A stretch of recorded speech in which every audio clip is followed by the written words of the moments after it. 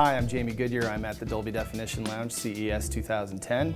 We got a lot of great stuff to show you today. You know us from our role in home theater. What you may not know about are laptops, cell phones, and gaming. So join me and we'll take a quick tour.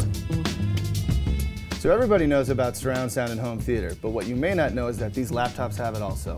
This one features Dolby Home Theater, that netbook features Dolby Headphone, and Windows 7 features support for Dolby Digital Plus.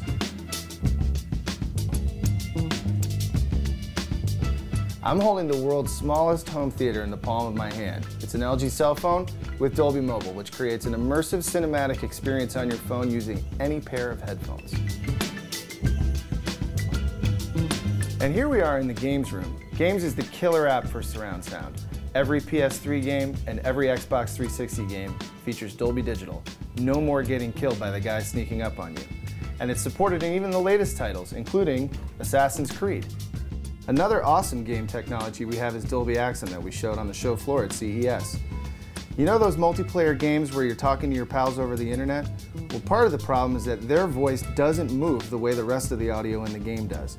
Dolby Accent solves this problem so that if I run up to you, my voice gets louder, and if I walk away, it gets quieter. And if I'm walking around you, you hear exactly where my voice is as if it were real life.